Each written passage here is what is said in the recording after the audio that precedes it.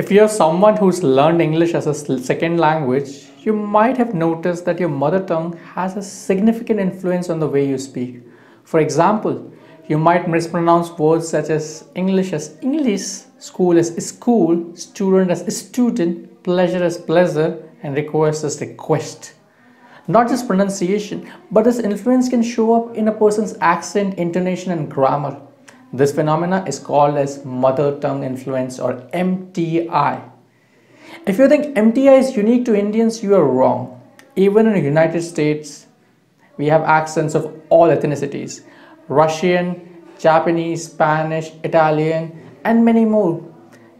Barack Obama has distinct deep voice going back to his African American heritage. Donald Trump has a typical voice of a white American. And Sundar Pichai speaks excellent English, but he has an easily recognizable Indian accent. While a certain level of influence is natural and can add character to your speech, it can also affect clear communications. Others might find your speech hard to understand. You communicate in English to exchange valuable information and drive positive change.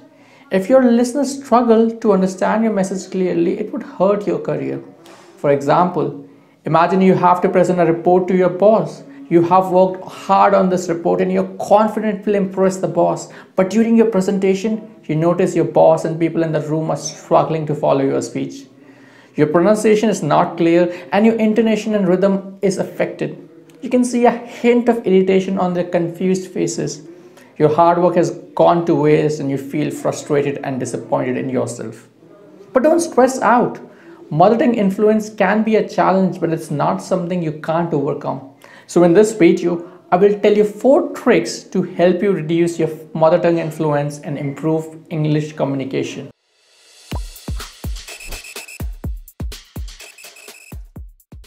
Number 1, build your English environment. By immersing yourself in an English speaking environment, you can reduce your mother tongue influence and become more confident. Building an English environment is very simple. Watch English movies and TV shows which would help you become more familiar with English pronunciation and intonation patterns. You can also learn new phrases and idioms that you can use in your own daily conversation. Reading English books and articles can also help you improve your reading comprehension and expand your vocabulary.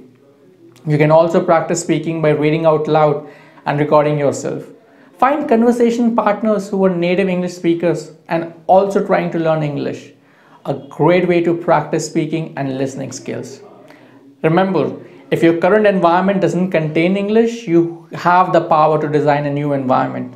Our environment affects our habits and personality and ultimately brings change. Keep practicing and don't be afraid to make mistakes. Number 2, pay attention to the pronunciation of tricky words. So here's the deal. Create a list of the top 10 words that you struggle with. Then search and download .mp3 files of the correct pronunciation. Keep these files stored on your mobile devices and listen to them whenever you are alone or have earphones. After listening to each word, practice pronouncing the same word slowly 8 to 10 times. Make sure you're paying attention and trying your best to copy the correct pronunciation. Don't worry if you don't get it right the first time. It just takes practice. Just keep at it and practice regularly, and you'll nail those tricky words in no time. Number 3, seek feedback. You communicate to interact with others. The simple insight is important because sharing allows you to take feedback and improve yourself. Seeking direct feedback can be scary because you are aware of how others are judging you. Overcoming this vulnerability is difficult, but a simple strategy can help. Every time you speak to others, politely ask, "Please let me know if anything is unclear," and I will repeat myself slowly. This way, you can quickly identify the words you struggle with the most and use tip number 2 to improve them. And number 4, take a class or get a personal coach. So these 3 pointers up there can do wonders for your pronunciation, but some of you may feel a little shy about asking for feedback or may even struggle with sticking to a daily practice routine. If that sounds like you, do not sweat it. The most effective way to improve your English is by getting yourself a personal coach. A skilled coach can make a huge difference in your progress.